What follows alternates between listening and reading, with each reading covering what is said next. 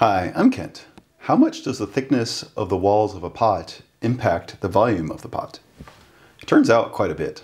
Some of my molds are getting a little bit old and I want to go ahead and make a bunch of different designs. One of the things I've realized in taking my ceramics class is pushing my ideas around forms has actually been really good. Basically, we're beginning a bunch of different exercises and trying a bunch of different things. And with slip casting, normally that's a little bit hard because the overhead of making the plaster molds is so large. That was really the motivation behind Shapecast. It really lowers the overhead so that you can make molds much easier. So I started playing around with a bunch of designs, and I went ahead and printed up a design proof for one of them. And it's this form right here, which is really inspired by this mug right here. So for a little bit of a story, several years ago, before I got into ceramics, I was dating a woman up in San Francisco, and she had a really strong design sense. And we were wandering around the city and she showed me Heath Ceramics. So Heath was a San Francisco ceramic artist and she wound up building a factory up in Sausalito just north of the bay.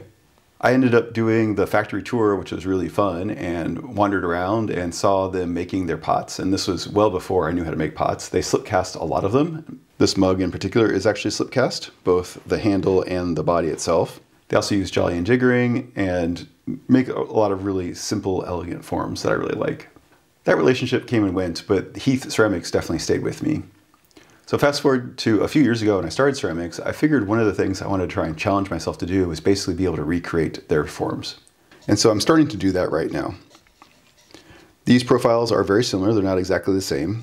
If you want to sell pots, don't do this, don't copy someone else's form. You'd be running into IP protection laws at that point. But for yourself, it's no big deal.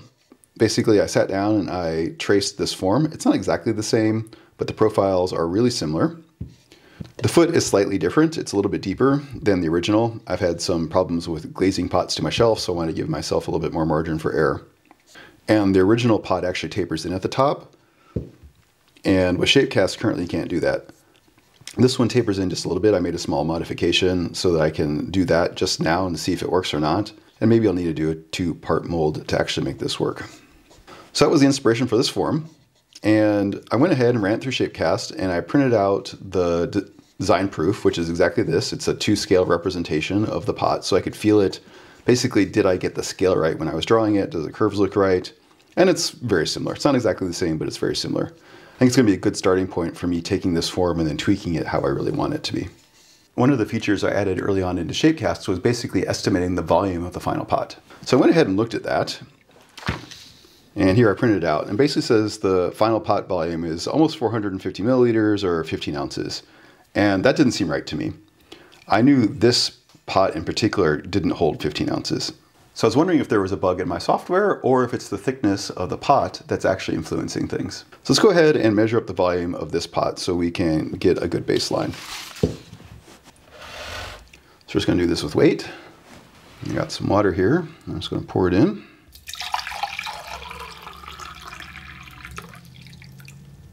Spill over my bench here. Don't want excess water on the scale. All right, that's close to the top. Maybe there's a little bit more space there.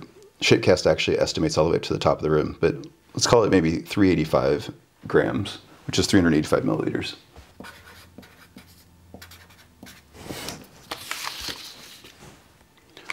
All right, so Shapecast estimated this form here will take 448 milliliters, and we just measured 385. 385 milliliters is basically 13 ounces. 13 ounces makes sense. They probably designed this for 12 ounces of liquid and then basically gave a little space at the top. So we're off by, a good 2 ounces or, 65 milliliters. That's a pretty big discrepancy, so I was trying to figure out what was going on. So I think it's useful to go under the hood a little bit and try and understand how Shapecast calculates this volume. So here is the black line that I drew. This is the profile of the pot that you input to Shapecast. And what it does internally that you don't see is it does a projection inwards to basically estimate the thickness of the clay, or the thickness of the ceramics in particular, since this is the final fired piece. In my current code, that if you Shapecast right now, that's 4.25 millimeters as the wall thickness of the clay, and then it goes ahead and makes this new curve and uses that to calculate the volume. So this is where we get the 448, which is the same number here. So that's good. One thing you'll note is that this curve here doesn't really do what slip does. So like this sharp point, that's not going to happen. This would actually get filled in most likely. The slip itself would probably do some sort of curve like that and smooth it out. But is this 4.25 number the right number to use or not? The wall thickness on this is actually much thicker. So the 4.25 came from some of my original pots. So this is one that I made recently, and it's one of the thinner ones. And if I try and measure the thickness, which is a little bit hard because it's curved, I'm getting like 4.5. So this is even a little bit thicker than the number in the software.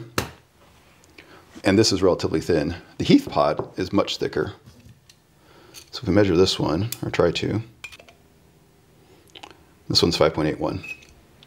So I went into the software and tweaked that number since I have access to the source code. And here's what we get. So again, we have the original profile of the pot. We have the offset that's currently in the software. And I put in 5.8 millimeters for the offset. And we went and changed from 448 milliliters to 406 milliliters. So we're getting closer. Now we're only 20 milliliters off. And again, I think this curve down here will be some of that discrepancy. And this is bigger than what we measured, so taking that off will result in slightly smaller volumes. So I think that's what's going on, but can we test this even more? What about this? Can I put water in here and see how much volume this takes? I know that the thickness of this, it's specified in the software as 2.4 millimeters, and it's meant to be relatively thin so you can print it quickly. And we can go ahead and measure it up. We're actually only getting 1.24, which is interesting. So there may be something else going on. Anyways, so I went ahead and used the theoretical number of 2.4, which is this orangish yellow line in the middle. So it's even thinner than what the software is doing and should be closer to an approximation of that. And so with that, we get 503 milliliters or 17 ounces. So let's go ahead and try that out and see if we get close to 500 milliliters.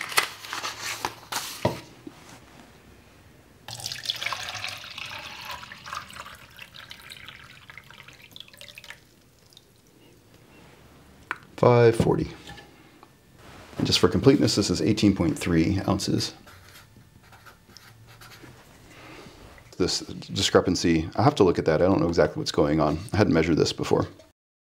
Kent from the future here. I just went and double checked my code, and the 2.4 millimeter number I had was wrong. That was a different number. It's actually 1.2. And so going back and measuring, and we're getting pretty close to 1.2 within the tolerance of the 3D print. So this number here is wrong. And going back, I went ahead and reran it. And so here's the actual curve. So at 1.2 millimeters, it's 540 milliliters, 18.3 ounces. And that matches exactly what we have here, 540, 18.3 ounces. Mystery solved. So we know this cup here is 385 milliliters, and we're getting numbers ranging from 540 for this down to basically 400 for the estimate of this using my different form. So that's a significant difference, 140 milliliters difference, or almost 5 ounces. That was actually fascinating. Like, I knew the thickness of the pot would influence the volume, but I didn't realize it was so drastic. For the exact same size cup, going from a wall thickness of my 3D print to the wall thickness of the Heath pot, which is thick, results in a huge difference in volume. And obviously, if you're trying to slip cast your own pots, your own wall thickness will change as well.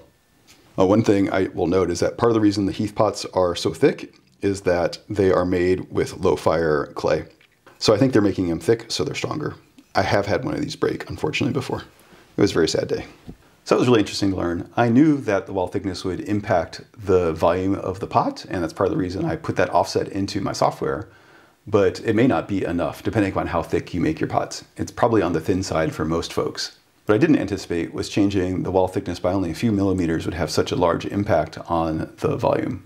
One of the things I'm thinking about doing is making this thickness parameter a thing you can set inside of Shapecast. There's actually a few numbers inside of Shapecast that are right now just constants and wind up producing the final results. I think for more advanced users, it might make sense to go ahead and expose those so you can actually really dial in your designs. Along with this, as I alluded to in the beginning of the year, I'm thinking of switching Shapecast over to be a paid version. Right now I'm thinking of having maybe some sort of hobbyist version where it's simplified and things like these details we won't be able to specify, and then maybe more of a pro version where if you really want to try and dial in these numbers and get them exact, you will be able to. I hope you found that interesting, and if you have any questions or comments, let me know. Thanks.